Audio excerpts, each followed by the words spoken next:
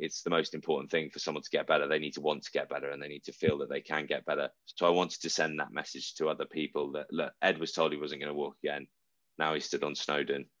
And I opened it up to anyone who wanted to come and join in. So I had the blog going at that point. I thought a few people might turn around on the start line, and there were 70 people there, which was very surprising. But we then went on to have the most amazing weekend. It took 9 hours to get up there. It was absolutely brutal.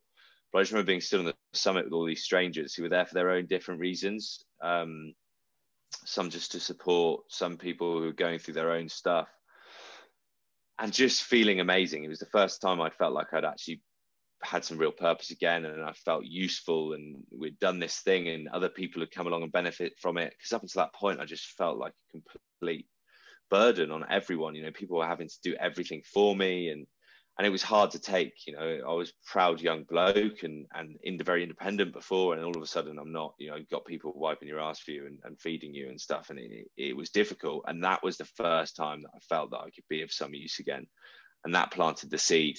And naturally, you know, people were like, wow, I can't believe you climbed Snowdon. So I was like, right, what's the next one? And then I ended up going to the Alps with Restart. And it's just gone on from there. And